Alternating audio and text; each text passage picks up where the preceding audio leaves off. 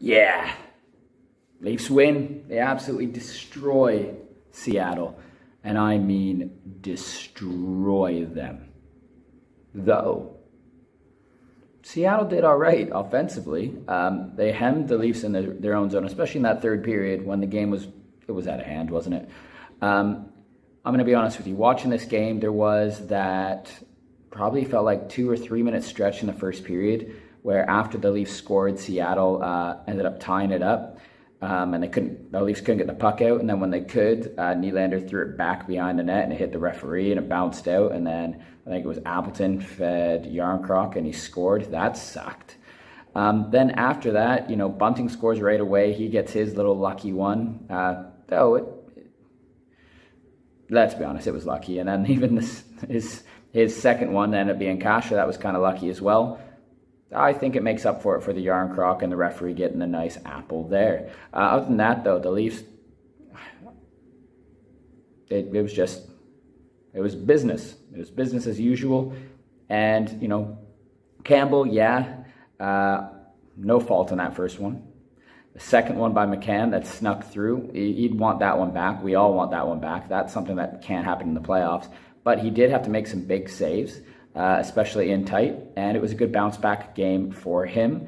And the Leafs didn't get goalied tonight; they were on it tonight. So let's go through the game. Alex Kerfoot scores first. About 4 minutes into the game, John Tavares finds him, just similar to what he did with Austin Matthews last game, but he's coming in the other side, feeds Kerfoot. What a shot over the blocker over Grubauer, makes it 1-0. Then of course the Leafs get hemmed in their own zone for about feels like a million years. Nylander could clear it. He toe drags around a guy. Then you're like, just backhand it out. All the Leafs leave, including Justin Hall, who everyone hates right now, me included. But he had a better game today. I even saw him jump off the blue line and take a shot on net. Now, he was slow as molasses getting back to his spot. But hey, progress. He made a decision. Though, before Nylander messed up and threw it back behind his net and hit the referee, Hall did have a chance to clear it off the glass. Instead, he shot it low, and Seattle kept it in, and then chaos. Yarncroc scores 1-1, damn. But that's okay. Leafs top line's back out, and it's Marner and Matthews just working their butts off in the far right corner.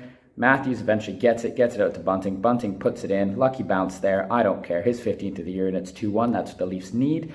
Leafs then get on the power play, and the first unit gets a couple good chances, probably good 3 or 4 chances. Second line comes out, and Jason Spezza is deadly from that right side. Right, Sandin finds him, and basically it's like his options are literally he's going to blast it, high glove, high left side. He's either going to do like a slap pass to the guy in the paint, or he's going to do the same thing but a high tip, and that's exactly what he did here. That's what he chose. Bunting tips it on. It hits off Kasha. Skate goes 5-0, 3-1 as we head into the second period. Second period, Leafs get another power play goal, and it's Mitch Marner, who again on the power play was shooting a lot more. It's another option for the Leafs. And then it makes the teams go, crap, he's not just going to pass it. He will shoot. And he doesn't really, I thought he had a muffin shot. Maybe still, but still, he can shoot. He gets the rebound. I think it was Austin Matthews to William Nylander shot, big rebound, similar to Mrazek's last game. And Marner is wide open net, puts it in. Cool, 4-1. We go into the third period, and Seattle did start to, up it for the Leafs. Leafs got stuck in their own zone a bit, but they didn't panic too much. Then there was a shorthanded goal. Mitch Marner reads the back play to the defenseman, tips it around him. He goes, he looks, and it's Kampf coming, but he's coming a bit slow. So he just goes and he drops his shoulder like he's going to drag it to his backhand. I think it's McCann back there, and he tries to take away his stick, and he had this play the whole time, and he just drop passes it. Kampf, wide open net. Giordano takes him out into the net. It doesn't matter. It's 5-1.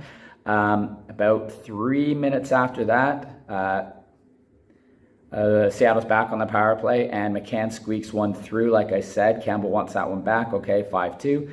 And then Jake Muzzin just finishes it off with about a minute 40 left, I think, a minute 41, to make it 6-2. Nice bomb from the point, traffic in front of the net. 6-2 Leafs. The Leafs win. They outshoot. No, the shots were tied. It was 25-25. I think the Leafs were up 4-1, and the shots were like, they were under 20 when they were up 4-1. Under 20 shots on goal. They're up 4-1. Yeah, it was crazy. So shots 25-25. Jack Campbell outplays both Grubauer and Drieger. The Leafs win.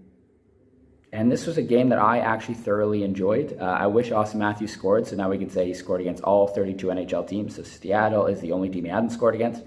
But it was a big 6-2 win. This right here, this is what we thought was going to happen against Vancouver.